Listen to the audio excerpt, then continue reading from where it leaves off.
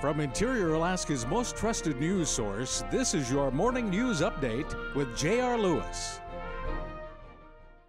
Good morning and thanks for joining us on this Tuesday, December 17th, 2013. In the news, officials in the village of Fort Yukon are investigating 3 fires that have burned buildings in the last 2 weeks.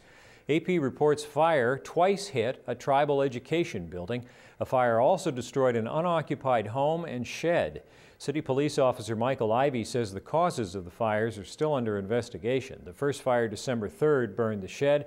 A fire later that night damaged the Council of Athabascan Tribal Government's Education Center across town. Fire broke out again at the damaged Education Center on December 4th, and a fire December 8th destroyed an unoccupied log cabin. The United States Postal Service has extended their hours to accommodate the holidays. Postal workers logged an extra day on Sunday to deliver packages in Alaska to ensure that all gifts arrive at their destinations on time. Fairbanks was one of the spots where the Postal Service increased their hours.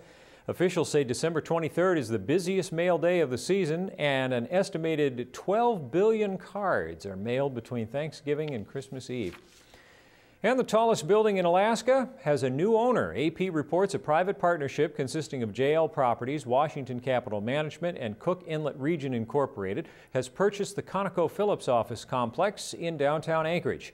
JL Properties spokeswoman Kathy Day says ConocoPhillips will remain the primary tenant. The 22-story building has 677,000 square feet and is valued at $99 million.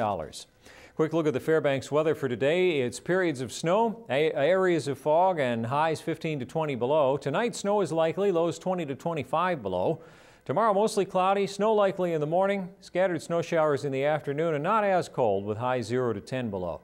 Extended outlook, mostly cloudy, chance of snow through the weekend with highs moving much closer to 0. Air index is unhealthy in North Pole, unhealthy for sensitive groups in Fairbanks, and the aurora forecast is low.